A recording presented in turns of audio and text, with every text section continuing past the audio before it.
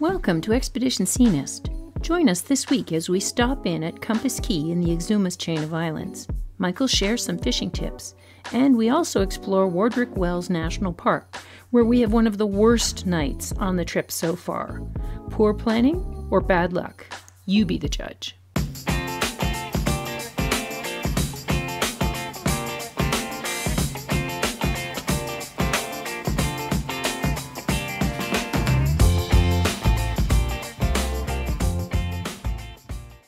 We arrived at Compass Key and realized quickly that we weren't interested in staying at the marina. Instead, we decided to anchor up in a shallow pass near the marina.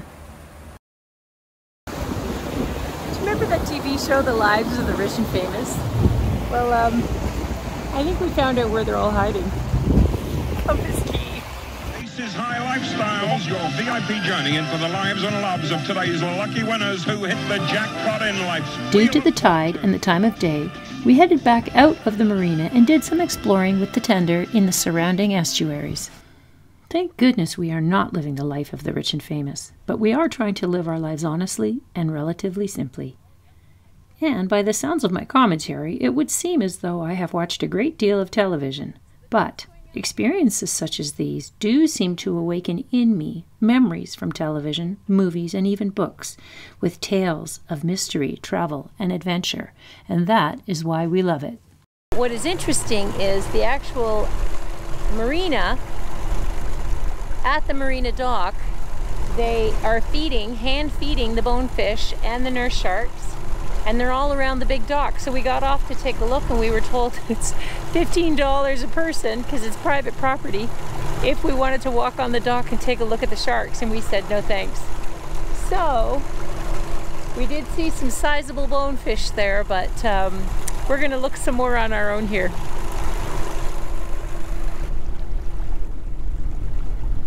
Oh my gosh. You know what this reminds me of? What? This reminds me of Walker Cay Chronicles. Oh yeah. That show that chasing the bone fishing show that you used to watch. Yeah. With Flip Pallet. Dream with Flip Pallet, and you used to dream about being in places like this. Yeah. And here you are. Yeah, it's true. You know, whether we're catching bonefish or not, it's just so beautiful. It really is. It's amazing looking. Living one of your dreams. Yeah. Yeah, for sure. There's our anchor is sitting beside us. So the tide is just coming around. There's not enough tide to even straighten out the chain, and that's what's holding us beside the anchor. And it's that shallow in here. It's actually shallow enough. I should be careful the bottom of the boat doesn't hit the top of the anchor. But the tide's coming up, so that's not going to be an issue.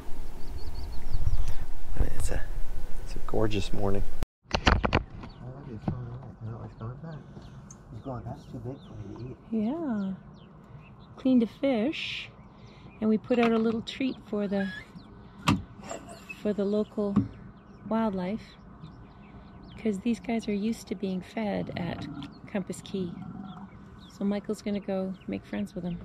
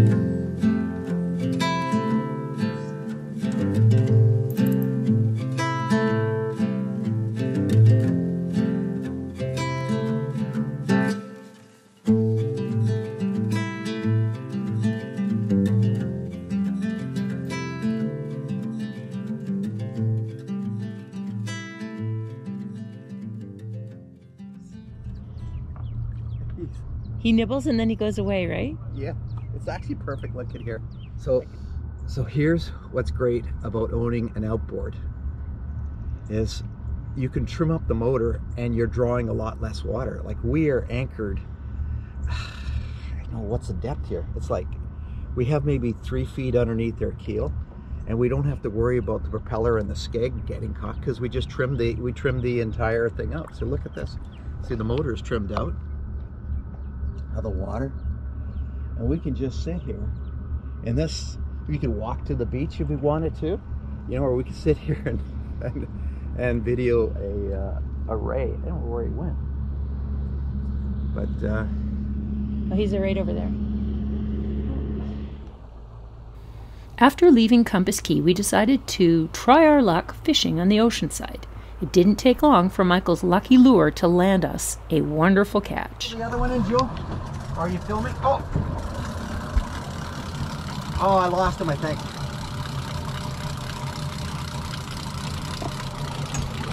I lost him. Oh. Alright, put it in gear again.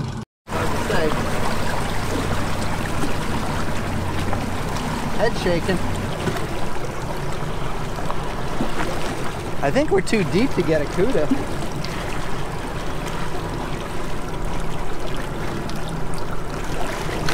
Oh my goodness. I'm gonna go over here.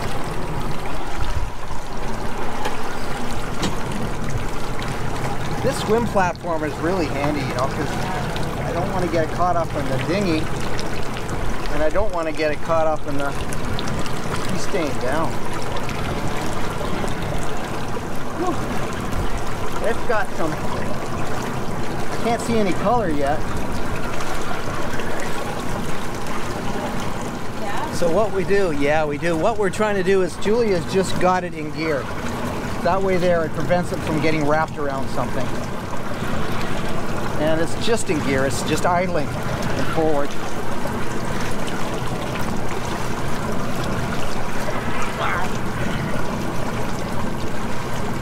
It's not coming up. I think so. It's a tuna. Yeah, get me the. All right, so it's not a very big blackfin, but it's not bad either. Oh, it's hard to see from here.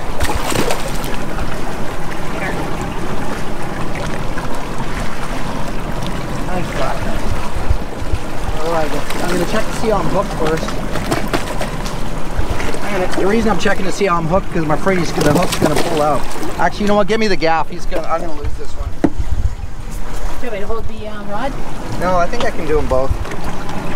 See, if I try lifting him out on his weight, first thing I'm doing is I'm trying to see how well it's hooked. And it's there. Oh my goodness! Nice. Can you lift that? Well done. There. Sushi for dinner! Pulling hard. 2 fish on at the same time. This is crazy. What started out as a quiet morning turned into, oh, mine's fighting like crazy. Is it? It is. I feel like mine's fighting more than yours. Maybe it's because I have spaghetti arms.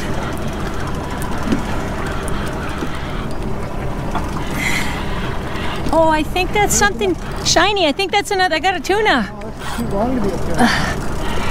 Oh my God.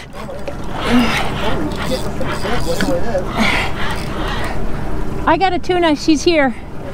She's swimming circles. I got something really big on here.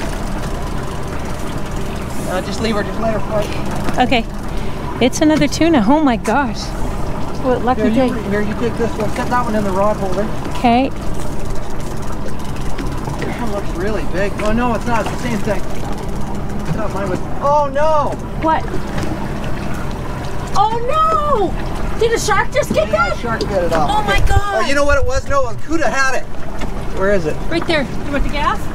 No, I'm going to try to just bring this one in. I want to get it in before the Kuda gets it there. Oh man, that was such a beautiful tuna. Here's that tail. I know, it's a lot bigger than yours. Oh my goodness. Dargun. And I saw something big on it. And I'm like, oh, it's twice the size because... Oh my God. Look at this, is what we have left over. Yeah. Oh. See that? Now you can tell. Oh. That's all that's left for me. Sushi for dinner too. Yeah, well, we're going to take this. I'm going to take this little piece right here. Don't waste it. Yeah. You want the knife? Yeah, please. So I was reeling it. Okay, where's the knife? It's sitting in the bucket. Yeah. So I was reeling it in. I'm shaking. You're like, oh, this cucumber. I was reeling it in, and I go, it's a huge fish, because it was like 4 feet long. Oh, that was the cuda. It was a big cuda that we had on there. You want a bag for that? Put it in the bucket. That's it.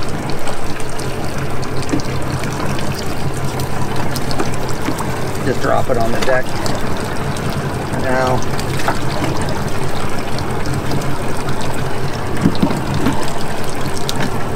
there we go. Our poor little tuna's gone. Poor little tuna. Oh well, I guess it's a circle of life. Circle of life, Everything yeah. gets what it No needs. kidding. All right, so get that one. Do you want your rag? Must be a lot of tuna in this area. Let's leave that just the way it is. Honey, do you want to wash your hands if you have salt water on it and just grab a hold of the steering wheel and go again? Sure. Oh, that's a nice thing. So show us what you got. It's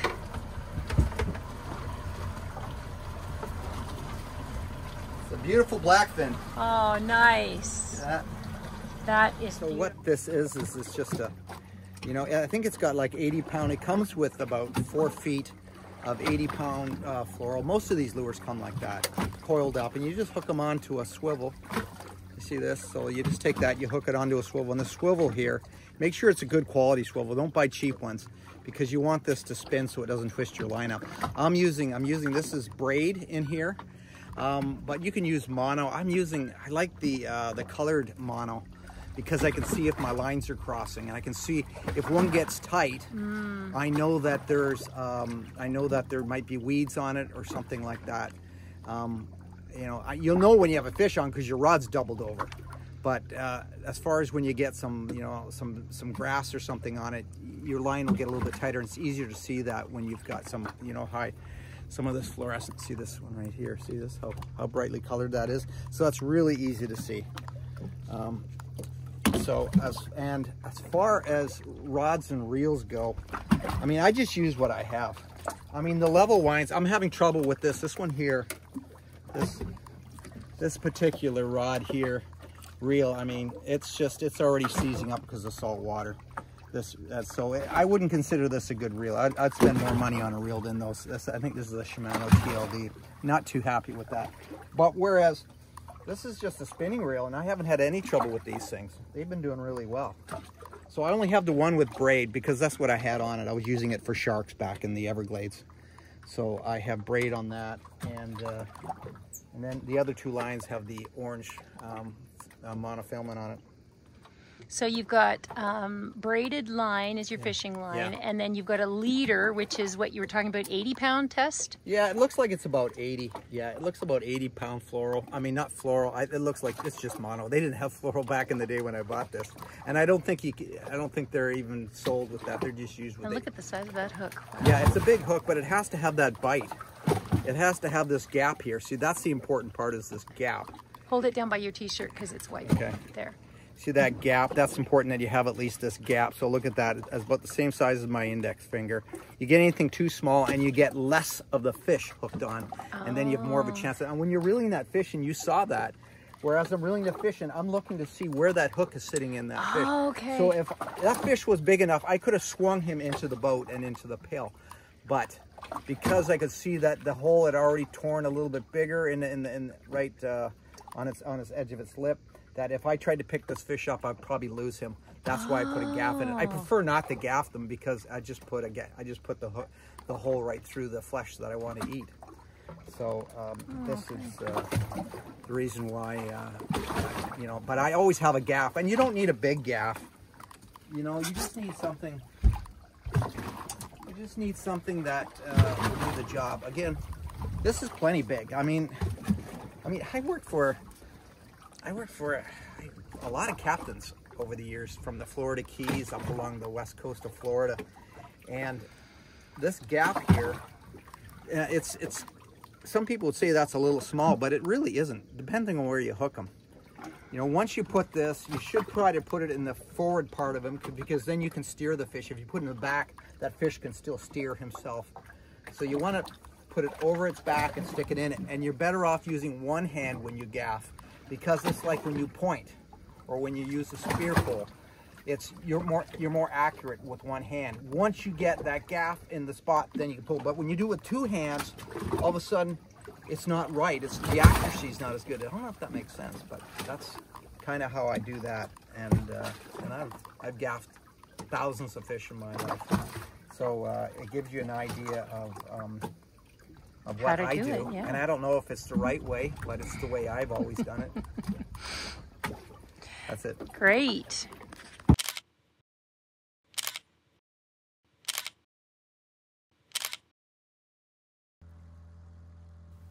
Our experience at Waderick Wells was mixed. We arrived on a beautiful day, pulling into the headquarters just after a rain squall.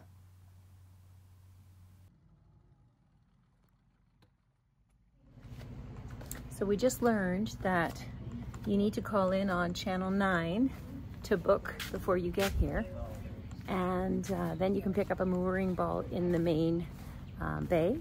But first come, first serve is in Emerald Bay, which is where we're heading. So we didn't do our homework. Bad on us. But there's still mooring balls available, so that's good. So we're going to head out and around to the Emerald Bay moorings and pick up a ball there. So the office, when you come to the beach, go take the pathway, little pathway to the right, and it takes you up to the office where you have to go and pay for staying here. The park was established in 1959 by the Bahamian government. You must be self-sufficient in the park. There are no supplies of any kind, including water. Be sure to contact the park when in radio range to get your mooring assignment. Radio channel 9 at 9 a.m. to request a mooring either that day or 24 hours in advance.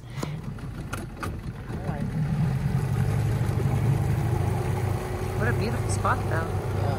Oh, it's gorgeous. Especially when the conditions are like this. Yes. What did it cost for a mooring boat?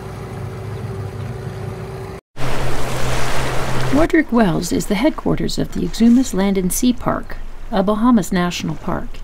It has a blend of underwater coral gardens, colorful and some very large reef fish, as well as ruins from a loyalist settlement dating back to the 1700s. You can go hiking on rocky bluffs and discover some cool historical pirates' lairs on the island.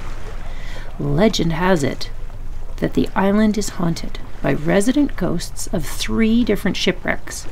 One was full of missionaries heading to the southern Bahamas.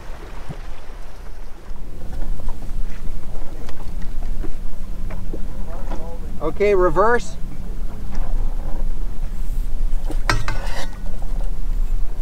Okay, that's good.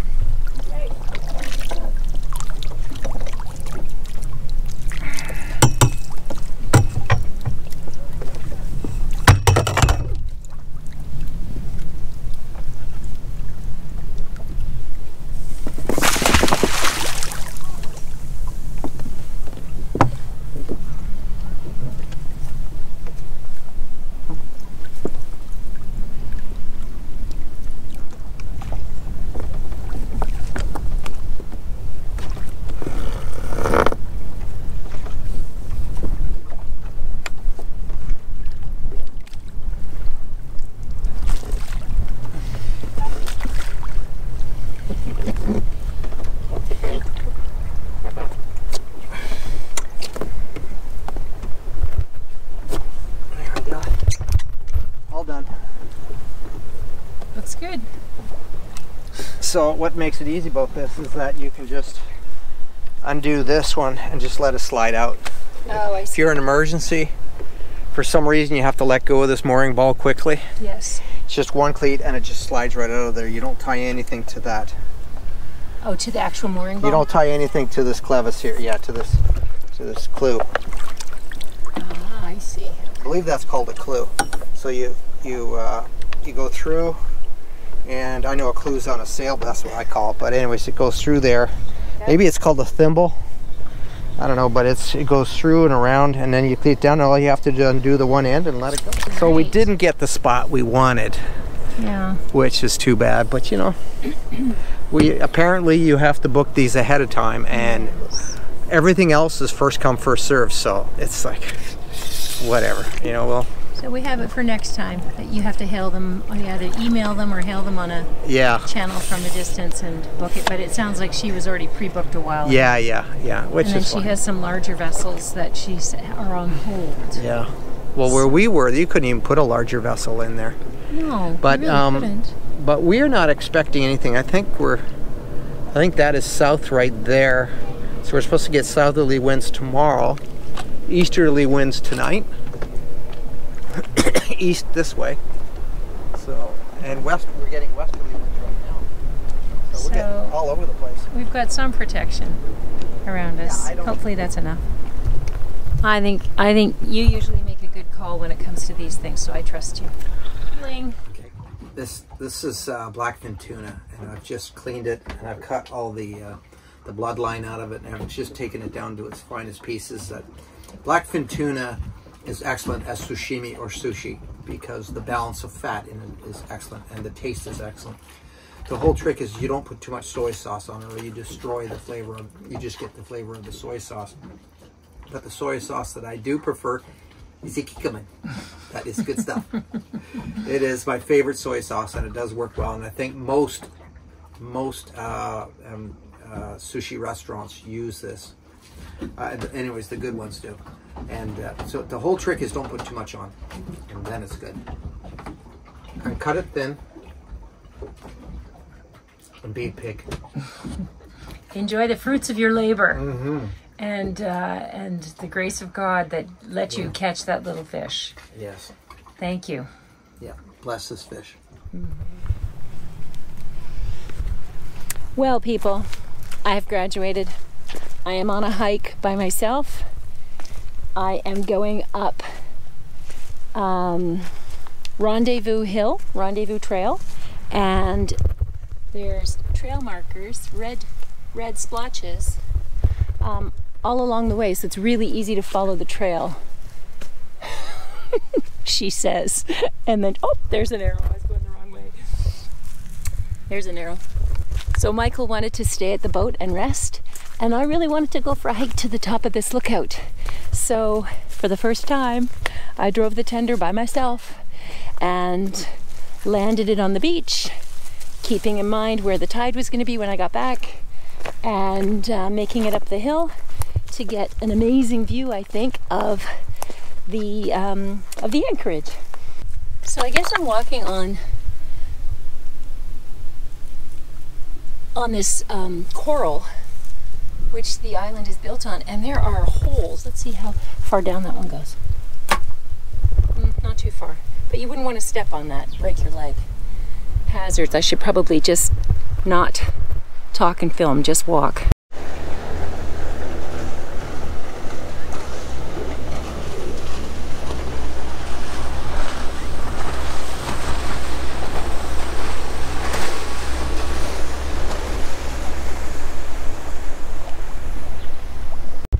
This marks the top of the peak, and over there is Sea Nest. Hard to see right there, I think. And what an awesome view. Over there is the park office, and the ocean.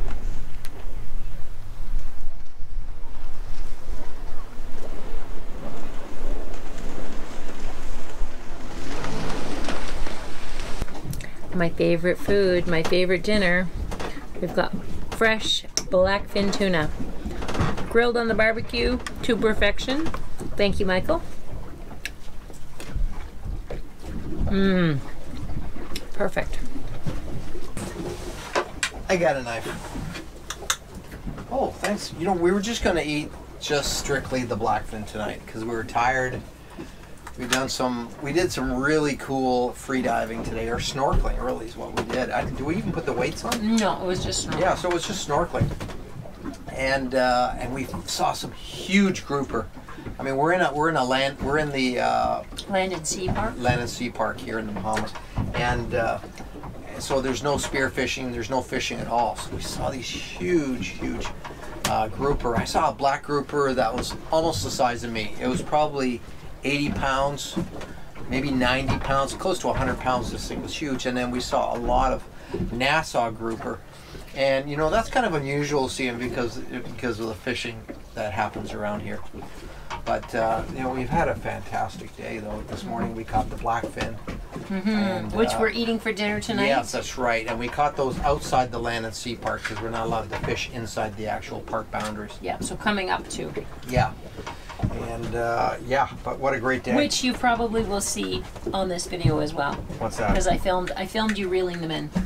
Oh, yeah, Earlier that's right. today, yes. Look at that. So bon appetit. Oh my gosh, you grilled it perfectly. Yeah. It's like a steak.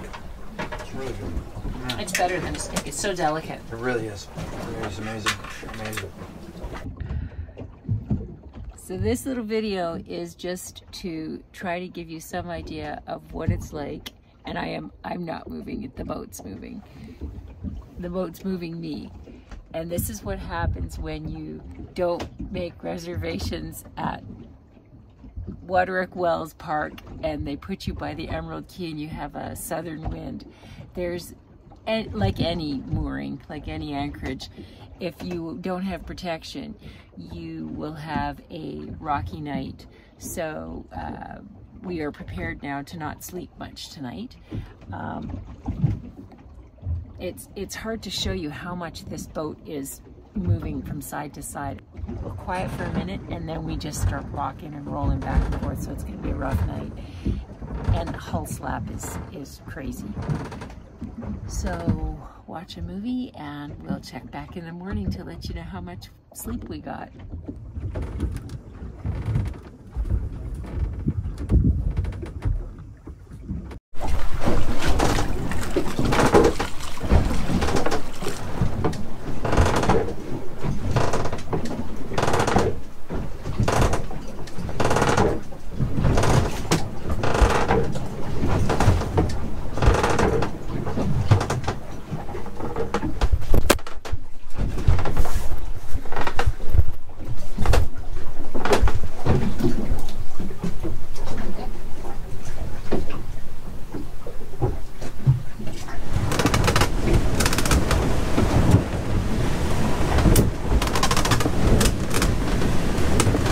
Start taking spray there, let me know, slow down a bit. When I see a wave come up right beside you at the same height that you're at, yeah, I'm realizing that we're getting some good waves here. Oh yeah, this is... Even though this is typically Yeah, the Bahama banks usually don't get that rough, but you know, we had a rough night last night. Well, talked about no sleep. We stayed at a mooring ball, and that's not my favorite way to stay anywhere. It was very exposed to the southwest. It was exposed from the south to the west, and we had a southwest today, so we were hammered all night long. And we actually have tonight there at Waderick Wells, but we decided just to, we paid for it. It's just like, I didn't want to have to deal with another night like that. And it's supposed to lay down, but we're going to have this all day before it lays down tonight. So we said, we might as well head farther north. There's, where is that? Hawksbill. We're heading up to Hawksbill and trying to find a place to hide away from this. You know, that's... Oh, this looks skinny here. Yeah. Even though it's a rising tide. Yeah, well, let's... I don't want to get stuck. No kidding. Yes. I'm just looking at your little fan that's saving your life right here. Yeah. Plugged in by a USB cable. We'll put that in the description. All right. Well, in the end, tired as we were, we still enjoyed the area.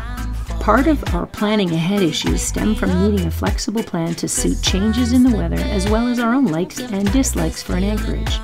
We have a lot to learn and, God willing, years ahead to keep exploring. Thanks for watching. And if you have any questions or comments, leave them in the section below. You know we love hearing from you. And if you are new to the channel, please consider liking and subscribing. Stay safe out there.